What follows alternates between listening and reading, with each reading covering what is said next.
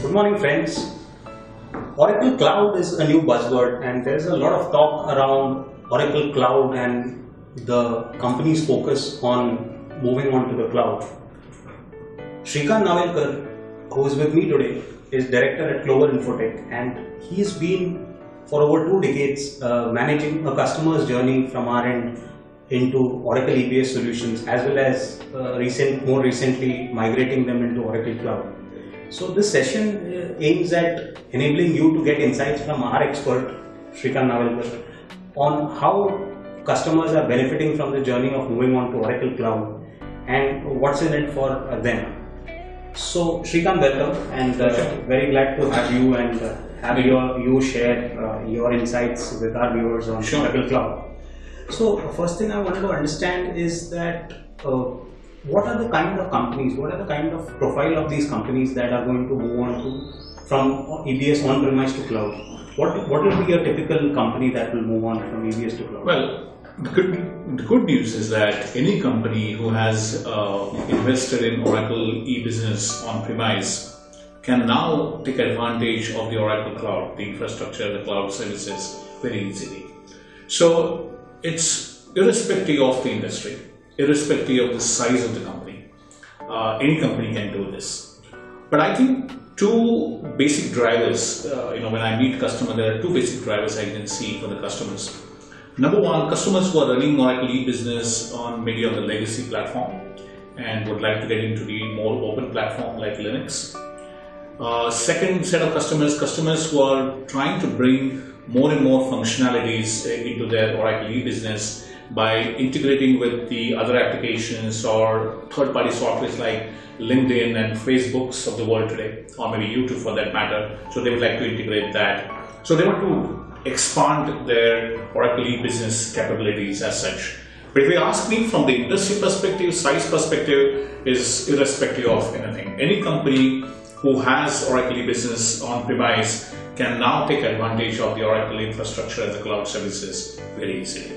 Sure. So what we understand is any company, irrespective of size, if they have invested or decided to invest in Oracle EBS on-premise, there is a definite path and positive move when they are moving on to the Oracle Cloud.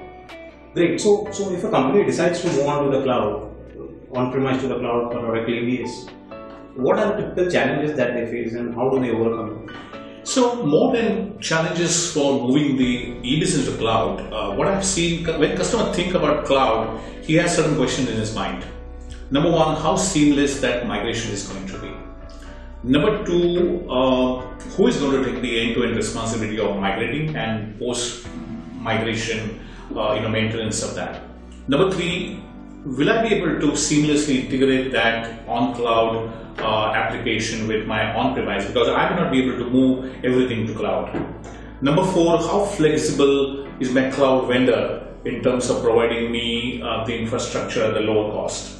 And the fifth thing, how secure the environment is. Right. So these are the typical questions customers have in their mind when they're planning their cloud journey. And I strongly believe, or whenever I meet customers, I strongly suggest that if you're planning your Oracle Cloud, or if you're planning your cloud transformation, don't leave out your e-business out of it, because now with Oracle Cloud, Oracle Infrastructure as a cloud, we can easily move into cloud as it is. Sure. So you mentioned that any type of company, irrespective of the size or revenue or so on, can move on. But still, when we do such migrations, one of the key thoughts in the company's mind is what is the kind of investments that I have to make. So in this regard, what is your view to them or insight to them? So it's very simple. Customers need to consider two things. One is that what is called, because it's a cloud, it's called as a subscription, it's not called license. One is that how much they're going to pay for taking the infrastructure on the cloud, right, on a subscription yearly basis.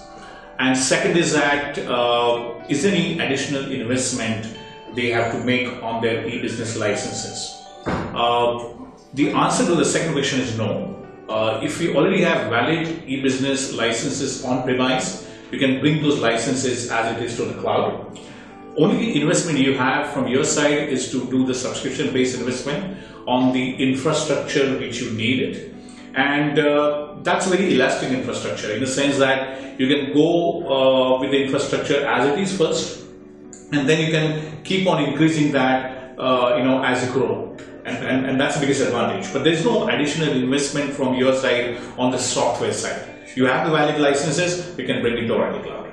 That's great. I think many of the viewers, and even if they are smaller companies, they'll be delighted to know that something like this can happen at whatever optimum level of investments.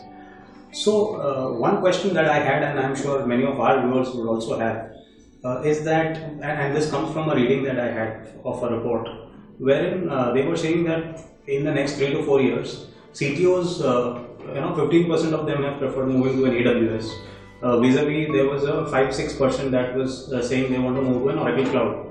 While I'm sure Oracle might have come in a bit late into the picture, but why do you recommend or prefer an Oracle Cloud over and above an AWS or so on? One of the reasons why I think Oracle Cloud makes a lot of sense to customers, number one, Oracle's cloud strategy is very complete. On one side, they have infrastructure as a cloud, the way you get it from Amazon. So you can build your infrastructure in an elastic manner, the way you go. On the other side, you have wide variety of applications in the software as a service model, where you have human resource, recruitment, sales, marketing, supply chain, all these applications, modern applications available on the cloud. But the most important thing Oracle provides is the middle part, which is called as a platform as a service, PaaS, where you can actually integrate your cloud to cloud application, cloud to on-premise application.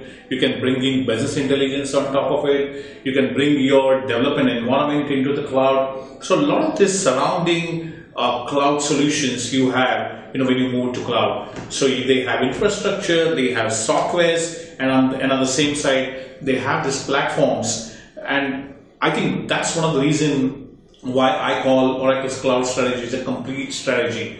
And I think Oracle e-business customers should move to Oracle Cloud rather than moving to Amazon Cloud because strategy is complete. They can have a roadmap for the next 3 to 5 years. They can integrate the application very easily, their own application or third-party applications. They can bring a lot of business intelligence on top of it. And most importantly, it's one single vendor.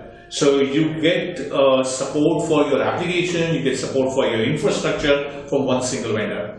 And at the same time, although it's out of scope for today's discussion, Oracle has done a lot of things to run Oracle software faster on Oracle Cloud as compared to other clouds. So I think these are the main reasons why I would feel any Oracle customer, although any non-Oracle workload can also move to cloud, but any Oracle customer should first consider moving to Oracle Cloud rather than anything else. I think that is some good insight for our users and viewers. So one thing I wanted to understand is, over the interactions I've known, you putting in some phases into moving on from Oracle EBS to Oracle Cloud or any other such migrations for that matter. So just for the benefit of our users, can you, this entire migration from on-premise to cloud for Oracle EBS, can you put it into a 3-4 phases or something like that, where they can understand that okay, there is phase 1, phase 2, phase 3, and then you've done your migration? Is there something that you can enlighten? Yeah, we have built that because we always believe that when you're moving to the cloud, it's not a one-time engagement, it's an ongoing engagement. So what we do over here, as soon as we start engagement with the customer, before even moving the customer to the cloud, we actually educate the customer. We educate the customer in understanding their environment, their licensing, how much infrastructure they would need to buy on the Oracle Cloud, what about the customization of Oracle e-business, whether that can be taken to the cloud, how we are going to do it. So we take a workshop for our customers to explain the entire thing. We talk about the their investment on cloud, their investment of actually moving to the cloud. But the most important thing is that post migration, we provide them something like 3 months to 6 months support. So we do the complete hands-holding with them till they're comfortable with Oracle Cloud. Because we don't want any change from the user experience perspective if they're moving from on-premise to cloud. In fact, customers should never, the business user should never know that instead of connecting to a server over here, he's connecting to a server on the cloud. So we try to achieve that. Sure. So we provide 3 to 6 months kind of post-migration support to them for them to make it comfortable. And during that, we talk to them about integrations, we talk to them about how to expand, how to make their applications mobile, whole lot of things, you get it as a package. Sure. So just to sum it up for the user, what you're saying is first you would consult the customer studying their on-premise infrastructure, and then you would probably take a workshop where you recommend or consult and get together and understand their ideas and create a roadmap. Then you do the actual migration onto the cloud, and then you are supporting so that the entire operation is seamless. Correct. Absolutely. That's great. So Shrikant, thank you very much for your time, taking out time for our users, and I'm sure the viewers might have enjoyed and learned a lot from this in terms of moving or migrating to an Oracle Cloud infrastructure.